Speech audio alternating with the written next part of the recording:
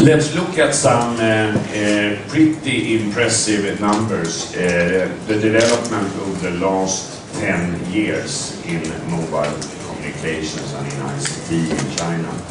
It's a lot about scale, of course, in China, but it's also a lot about dynamism. It's a lot about drive, and it's also a lot about innovation. So we're comparing year-end data 1999 with year-end data 2009. And then you can see the total number of mobile subscriptions was 43 million at the first date.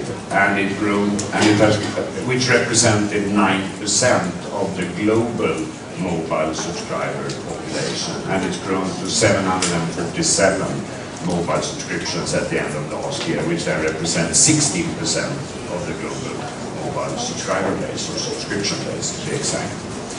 We look at internet, 8.9 million internet users, end of 99, representing only 4% of the global internet base. And as was mentioned earlier, end of last year was 384 million internet users, representing now 20% of the global internet population. In terms of 3G, of course, 99, no 3G yet. It happened all last year. 325,000 3G base stations deployed across China, and virtually all of them in some in TD-SCDMA right back. Out of the 384 million internet users, 233 million are mobile internet users.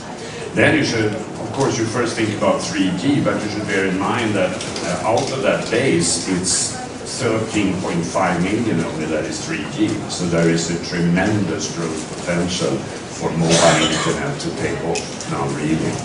And as was mentioned very well by Bill Huang, the M2M market is now starting to take off. China Mobile is spearheading that, 4 million connections only by China Mobile. Now, of course, when we talk China, the government's involvement in driving programs is extremely important for growth and for sustainable growth.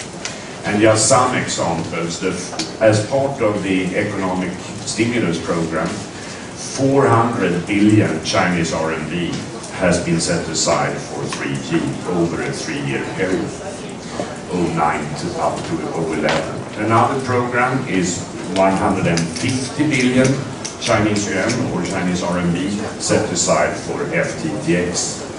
And then we also, previous speakers spoke about the Internet of Things, very much driven by the central government. And interestingly, a very similar vision to Ericsson's 50 billion connected devices.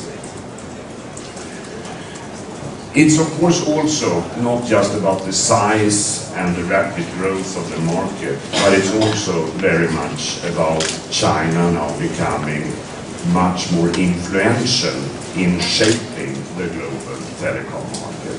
Some examples of that you have on the top.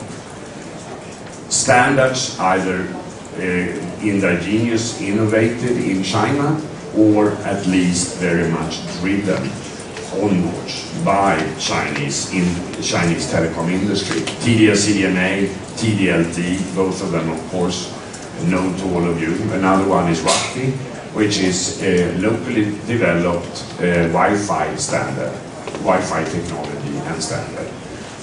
And this is mere a repeat of what my fellow speaker said.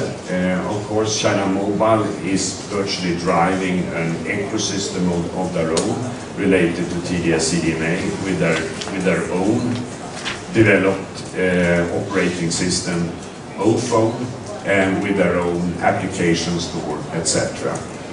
Same thing with China Unicom developing their own app store. Two other interesting phenomena.